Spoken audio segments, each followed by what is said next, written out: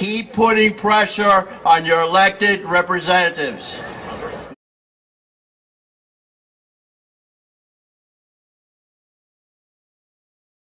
It is unacceptable.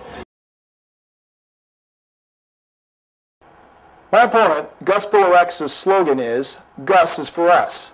Yet the less catchy truth is, Gus is for them, meaning his corporate sponsors, Republican leadership, and outside interest groups that require him to advocate against our best interests in return for their financial support. Gus has voted to restrict our freedom through the National Defense Authorization Act and FISA. He has voted to add tolls to the highways that we commute on daily.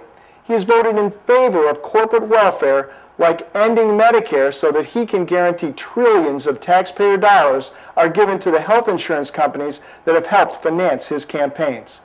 Mr. Bilirakis continuously calls for accountability on the part of others, yet he has refused to participate in any public debate or forum other than those in protected environments since he was elected in 2006.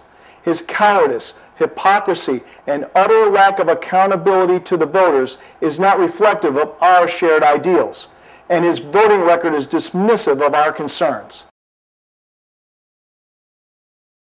It is unacceptable.